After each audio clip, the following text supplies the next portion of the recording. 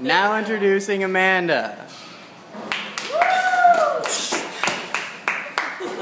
Rachel.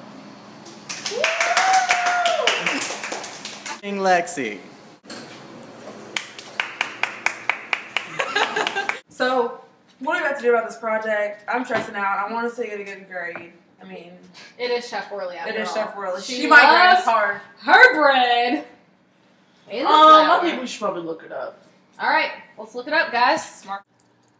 So, have you guys found anything yet? I'm not finding anything. I found this one site. It says it's from Wisconsin. Rachel, isn't your grandma from Wisconsin? Yeah, let's call her.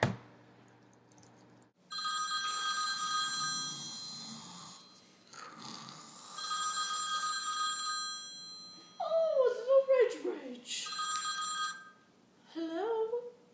Hey, Grandma, what's up? Oh, I'm just watching Wheel of Fortune. All right, well, I need you to do me a favor. I need you to tell me everything you know about Kringle. Oh, Kringle, yes. It's a Danish laminated dough with about 60 layers with butter in the between. It's originated from Denmark, I believe.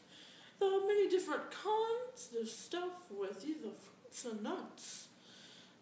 When they were first made, they were formed into upside-down pretzels. But now they're shaped like a donut. You know what? I made one yesterday. I'll send it to you in the mail. Oh, hello, Grandma. Hello. Did your grandma hang up on you? I'm pretty sure she did. Nice, Grandma Marquardt. I know. I hope she still sends it though. That would be nice. Action. You put your hand in my cupcake. It's alright, I'm still gonna eat it. What about her? You like licked all the frosting delicious. out? I like it. Was it? Yes, it was. Take a bite of mine. Hey Rachel, you got a package. What? It looks like you got something from Grandma Marquardt. What?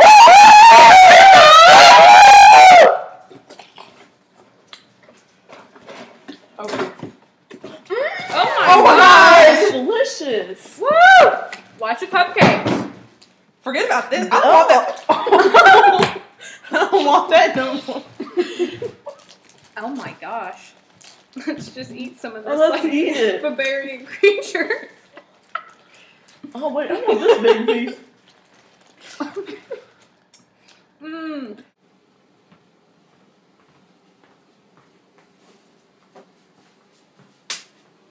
Hey honey, how you feeling? Oh, not good. My last wish is to have a piece of that Kringle. Oh, well, that's not till after the funeral. Okay, everybody, so we mix our Kringle just like we did avocado, and we're going to let it sit overnight in a well-greased bowl. We're going to tuck her away in the refrigerator for 12 to 24 hours. And in the morning, you'll see what this beautiful Kringle has done. It's going to do nothing. It's not going to look any different, but it's going to chill and it just lets the gluten relax, and the butter, it just gets really nice and good. Okay, so we took our dough out of the refrigerator this morning, and it's a little hard.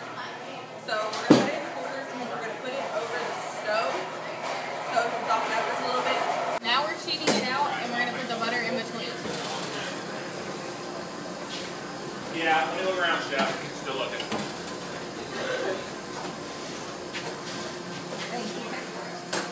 Turn.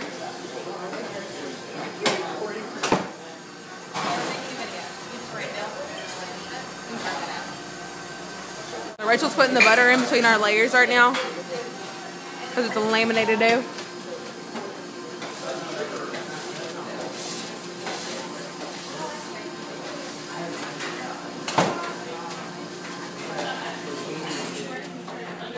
That's what our dough looks like after we sheeted it out.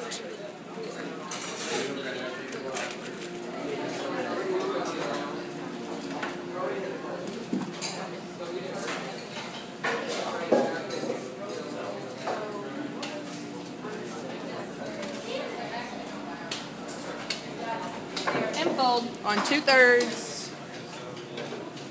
saran wrap. Cover in saran wrap. And that little bow showing, it's okay. It's not gonna hurt anything.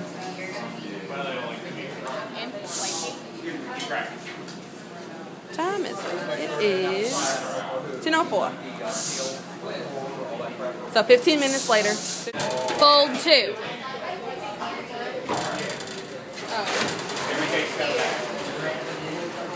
that the same one? That looks good. There was something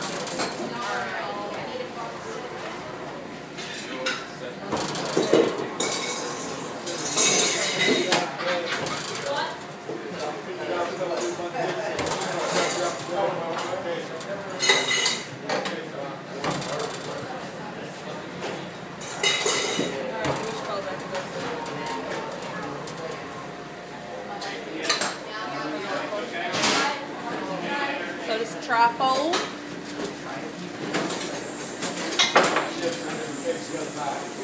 We mix the filling for our Kringle. And here's Chef Spindler, starring in our video. Get a view of him. Good morning. And it's just Granny Smith apples, just cut into how we would cut for the apple pie. And then brown sugar and some melted butter and some pecans. And we're going to fill this with our Kringle. It's kind of going to be like an apple pie. It's going to be really good. What we did was when we got off the sheeter, we did it by 18 by 8 and rolled it into kind of like a U shape.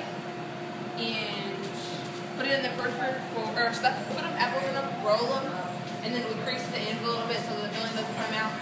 And then put it in the perforator about 30 minutes. And then we're going to brush them with egg wash, start from the bottom up.